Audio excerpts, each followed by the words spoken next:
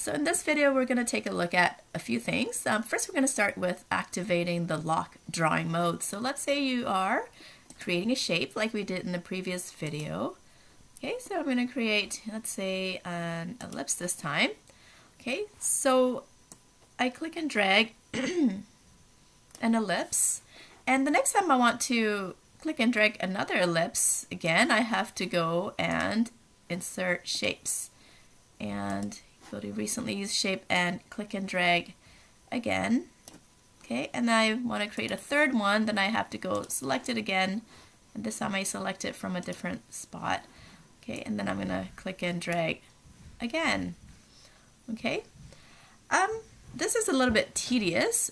If I have to create like 50 of them, this would be really annoying. So let's find a better way to do that. I'm just going to delete all my circles again, my ellipses. So let's go to Insert, and I'm going to go to Shapes.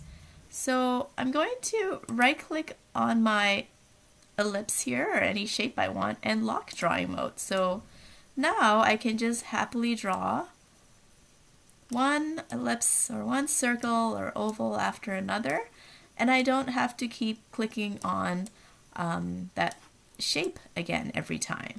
Okay, so isn't that nice?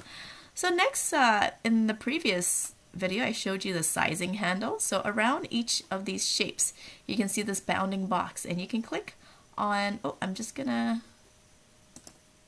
get out of my, there we go. There we go. So, okay, so I've gotten out of my lock drawing mode. So now I just want to show you that you can go to, the outside bounding box, as I have shown you in the previous video, and click and drag that, and you can reshape it. So let's say let's say I have this perfect circle here, and I want to make sure that when I resize it, it remains a perfect circle. So if I just click and drag, I might accidentally stretch it one way or another. Okay, so what can we do to make sure that it remains proportionate? I can hold Shift on my keyboard and click and drag it. Okay, that way the shape is constrained, the ratio aspect is constrained.